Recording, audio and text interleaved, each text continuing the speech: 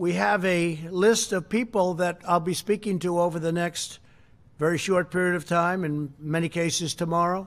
Some of the thought leaders that we're going to have, and there are some others that we are having, we're just waiting to hear, but everybody's saying yes, I must say. John Allison, Heritage Foundation, Kay Cole James, great person. Hoover Institute, Condoleezza Rice, another great person.